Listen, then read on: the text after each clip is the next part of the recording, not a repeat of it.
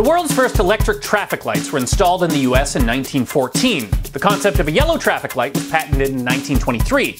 So that means for 9 years, all you had was stop and go lights, and a whole lot of people getting T-boned. And this is all happening in cars that look like this. The only real safety feature on a Ford Model T is black paint to hide all the blood. Until Garrett Morgan comes along, inventor, newspaper tycoon, and one of the first black men in the US to own a car. He was also the child of former slaves.